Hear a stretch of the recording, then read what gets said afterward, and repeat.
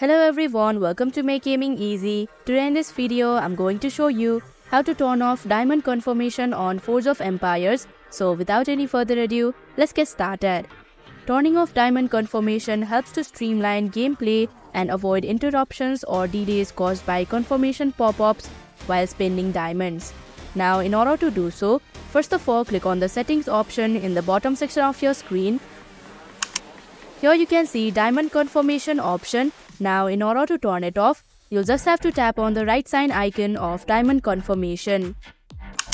And that is how you can turn off diamond confirmation on Forge of Empires.